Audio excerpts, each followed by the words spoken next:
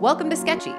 We take all the super complex stuff you need to learn and turn them into memorable visual stories packed full of everything you need to know in testing. Click the link in the corner or description to try for free for 7 days. Now let's get to it. Ketogenesis is the metabolic pathway used to make ketone bodies from the metabolism of free fatty acids and ketogenic amino acids.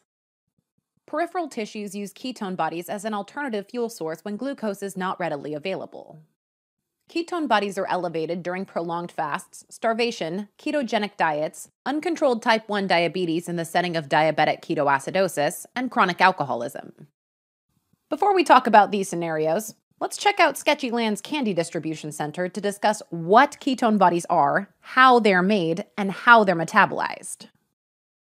Welcome to the Wind-Up Key Factory, where all the sweet, sour, chewy, crispy, savory candies and thirst-quenching colas are made.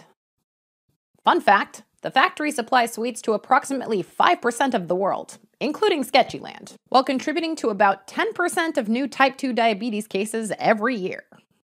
And on that note, let's get to the good stuff. A wind-up factory, huh? I would not want to be the person who forgets to turn that key. The three main ketone bodies are acetoacetate, beta-hydroxybutyrate, and acetone. They're represented by the sweetened acid candy for acetoacetate, Big Chew bubblegum for beta-hydroxybutyrate, and Sweet 1 for acetone. Wow, that's gotta be like the 5th mitochondria and liver rug I've seen today.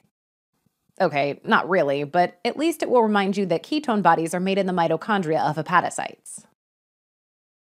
Alright, so here's a diagram showing how the ketone bodies are made and broken down. Let's start with ketogenesis. Recall from the triglyceride catabolism sketch, hormone-sensitive lipase first hydrolyzes triglycerides to glycerol and free fatty acids inside adipose tissues.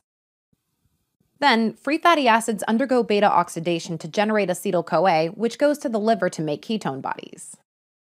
Besides fatty acids, ketogenic amino acids also produce acetyl-CoA and can be used to make ketone bodies. And that's why they're called ketogenic.